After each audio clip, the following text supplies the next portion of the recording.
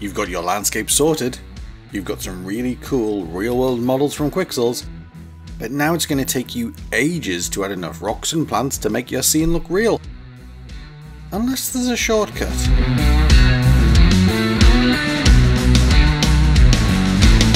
Hey, and welcome to Unreal in Effects. You know, about 5 minutes after I publish this video, I'll think of a much better title. This video is part of a series where I, an After Effects artist, shares what I've learned about creating 3D environments using Unreal Engine. In the previous episodes, I talked you through getting set up, importing models from Quixels Megascans, and how to sculpt then texture a landscape. As I said in the cold open, in this episode we're going to look at the coolest feature of Unreal, painting objects. First off, I'll open my project from the library. And it looks blank. Don't panic, that's to do with Unreal being a games engine at heart. If I now go to File, Recent Levels, I can load in the level with the work on it. And I'll clear the distracting warnings by using Disable All Screen Messages in the console. Okay, now to get some rocks first. From the Get Content dropdown, select Quixel Bridge.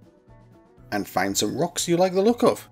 If you're not sure what to do, it might be worth watching the first video in this playlist, as it will talk you through the steps and a pitfall you need to avoid.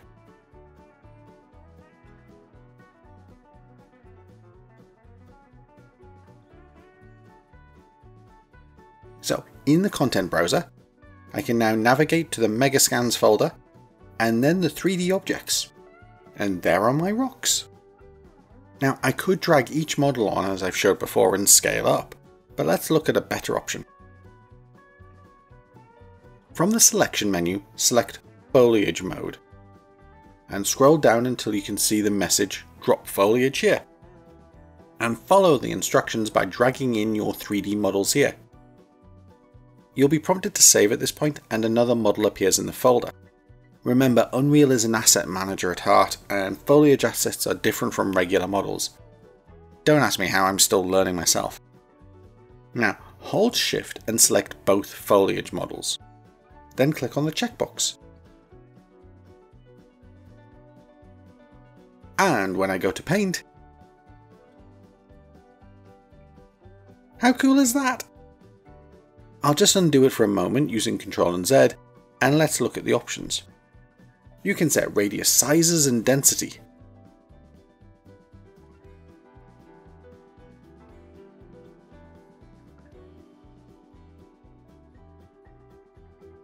And minimum and maximum scales for the objects.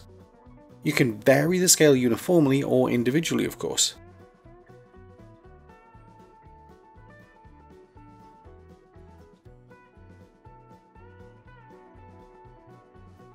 And if I scroll down a little, in the placement section, I can choose how far into the ground the rock should appear. If I set a minimum of -20 and a maximum of 0, the rocks will follow the landscape but be partially buried. If you set positive numbers, then the rocks appear in mid-air. And if you need to adjust the landscape at any point, the foliage rocks reset to keep following the landscape. Just before we look at adding plants to the landscape, can I ask a quick favour? If you like this video, YouTube will recommend it to others. If you subscribe, then it's great for me, and hopefully you. But if you leave a comment or share the video, then the engagement metrics go through the roof. Obviously, if you've hated this video and don't want to help me out, then, do none of those things. Okay, it's all a bit stark, let's add some plants. Back to Quixels. While cactus seems appropriate, I want to show off the wind settings. Rose hips or ferns? You can get lost here so easily. And because there was a collection, looks like all I have to do is add a single model, and Unreal sorts it all out for me. So I'll just deselect the rocks, then highlight the plants and check them. And instant foliage!